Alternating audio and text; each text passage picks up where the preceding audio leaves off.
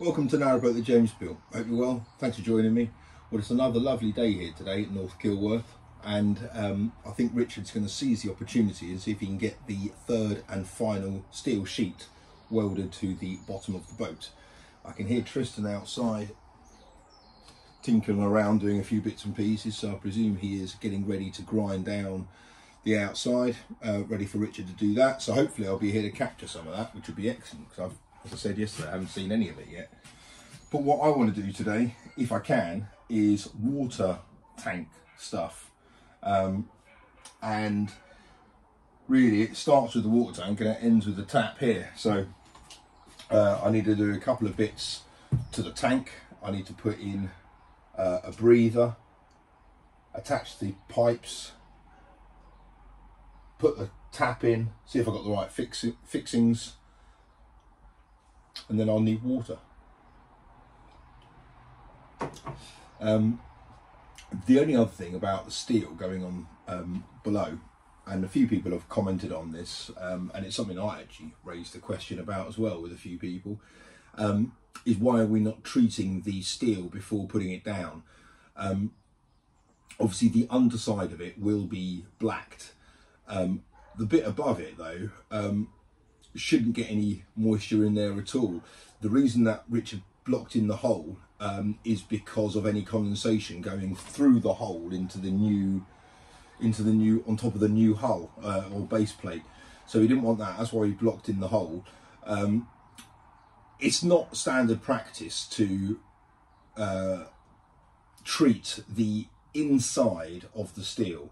Obviously it's subjected to an awful lot of heat through the welding, so any red oxide or blacking would have to come off anyway, so you wouldn't be able to fix it, so any red oxide would burn off. And Richard said that it causes more problems than it fixes, something to do with oxidization or something. Anyway, he said it's not standard practice, it's not what's done. Obviously we black the underneath of it, but we don't do anything on the inside. So I hope that answers your question. So first off, Tristan is grinding down the side of the boat, just smartening it up, and as you'll see, the third sheet is now in place. That was the one that we moved yesterday. And now here is the amazing plasma cutter being used just to trim off the excess steel to make the chime there.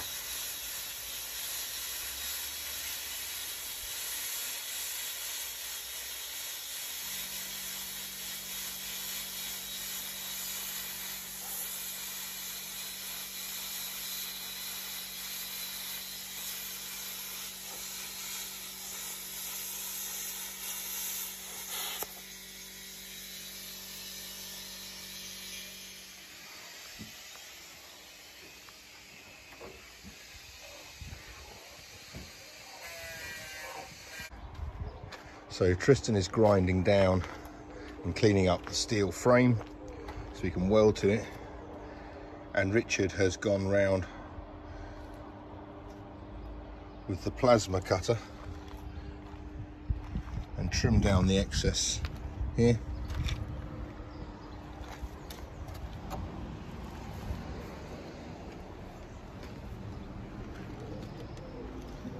And still got to do this side.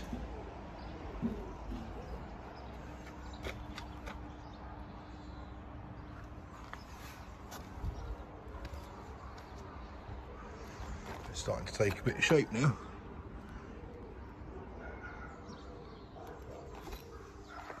Okay, so the third sheet is in place.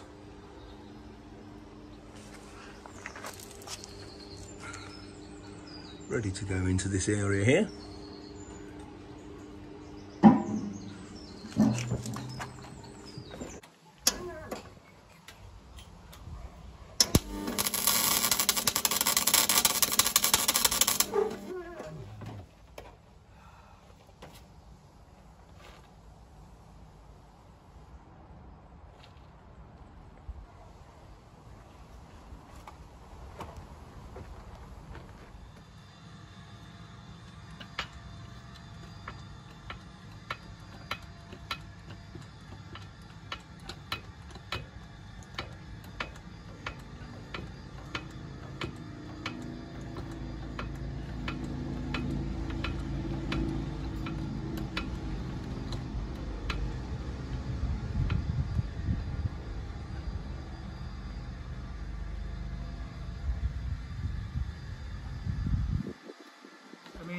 it's only lifting like, I don't know, half a ton or whatever.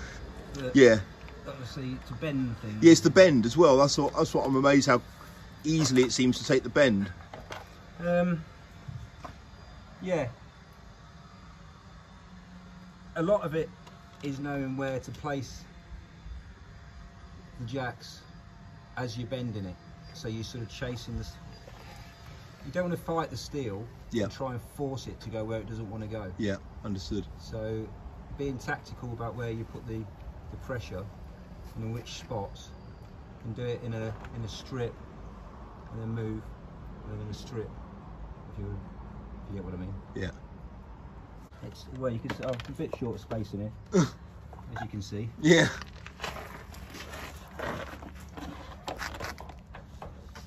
Well, there's some work. Well, I call work. I'll see you.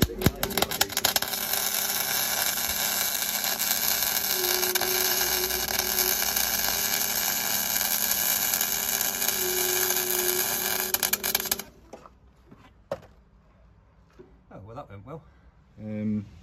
So that was caused by the wind? Yeah, so there's an inert gas, argon, and that shields the weld pool. Yeah. And stops what's called porosity and oxidisation. So if you get a gust of wind, however, it can blow your inert gas away, and then you get instant porosity, and porosity just, you know, porous holes in it. Obviously that is not going to help you float any. So no. So the annoying thing is I then have to grind all that back out. Really? Yeah, then go over it once it's all been ground back out again. So gusty days. You can't just kind of fill it with more weld? No, it tends to keep bubbling through. Okay. So you want to keep, it basically needs to be ground back out and start it again on that particular section. Yeah. It's just a hazard of welding outside.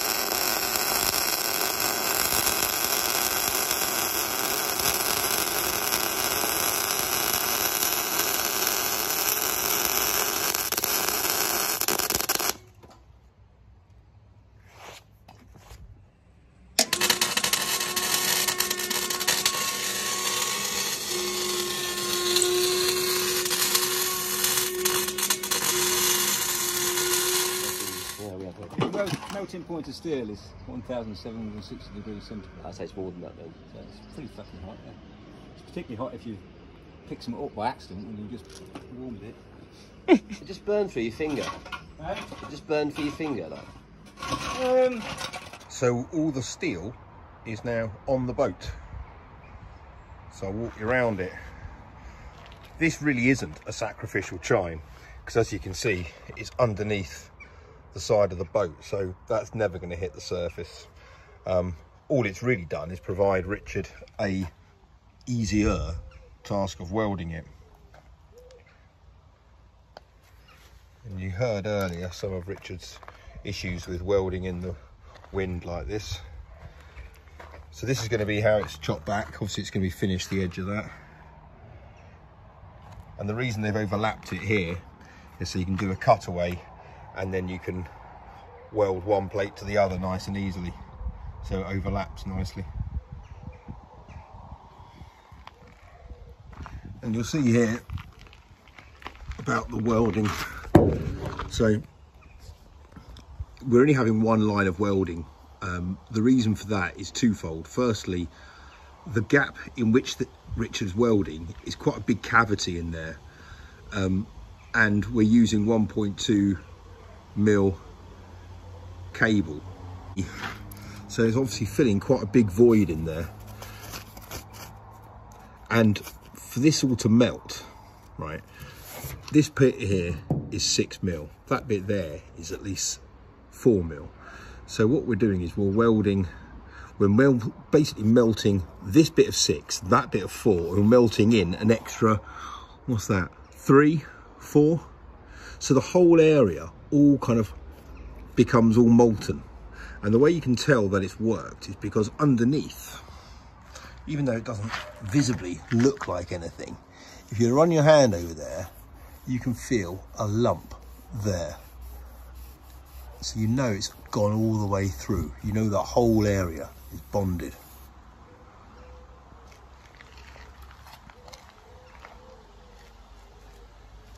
So again, you see this is how they overlap it. So a nice seam down there, nice fillet down there, and obviously trim away all the excess. Bloody dogs have started up again. So it goes all the way around the back. You've seen all this before. So we'll do the cutaway there, same as before.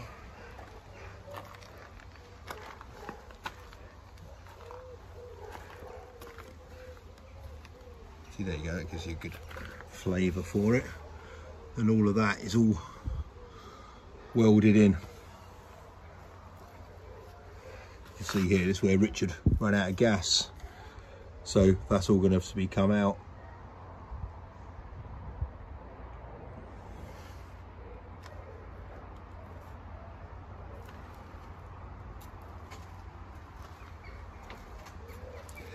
And some of these burn marks here are because of this, that was the original tack.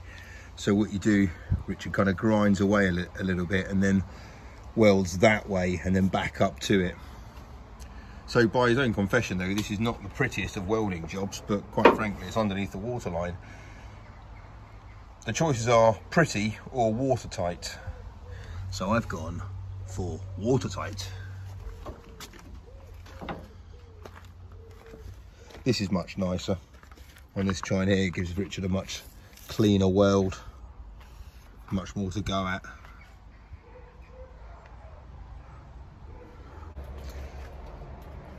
So there we have it, all the plates in place. Now there's a lot of welding to be done.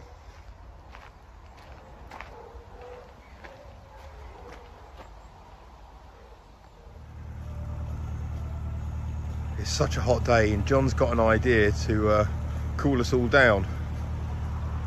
Well, John's plan involves a beer and the boat and some good company.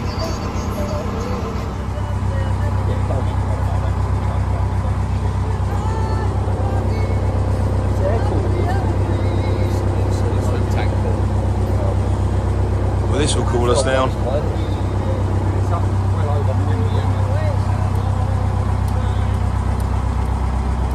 1,170 yards. Oh, it's already cold.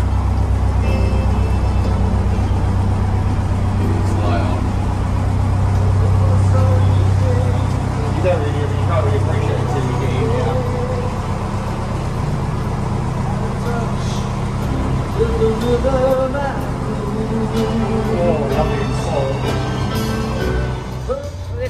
Yeah. Nice one. No. Careful. We'll go a bit further down. Just because it's the key, but too close to the mouth. Okay. You're too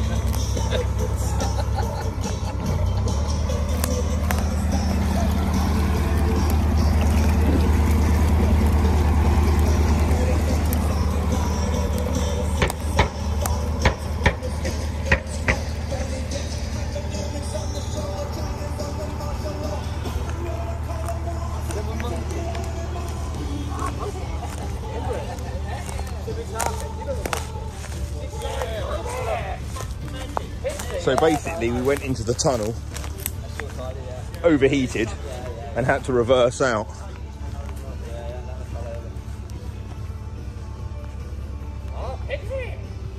So they're just going to moor up here, let it cool down for a bit.